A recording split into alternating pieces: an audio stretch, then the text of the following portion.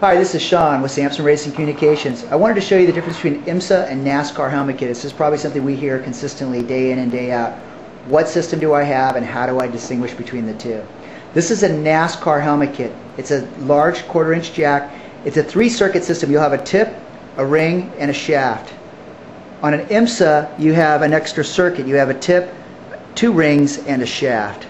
This is more for an off-road application, or what we would call a duplex system, where you separate grounds for mics and for your speakers. This NASCAR shares common. It's very simple, and yet it works extremely well. This particular helmet kit is set up with a jack for a NASCAR. You've got your mic, your earbud jack, and your mold set up. Again, this is the same setup over here except in an IMSA. The other thing I wanted to show you is that you do have the option, if you have one particular helmet kit or another, it's easy enough to change out. You can have a NASCAR helmet kit, plug it into an adapter.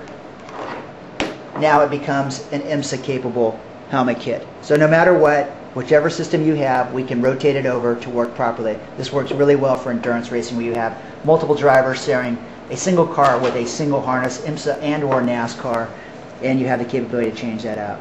The other thing that's really changed and made things extremely good lately in the industry is that we now have an unbelievably very good quality mic that is made for us. It comes from Korea. It's about the size of a dime, and it has really changed the quality of the communication. It's not large as the other ones were. It's a smaller diameter, and again, the quality of this mic is spectacular, and we're really happy that we have this particular mic. And the other thing too is it's small too. I mean, it literally is about the size of a dime.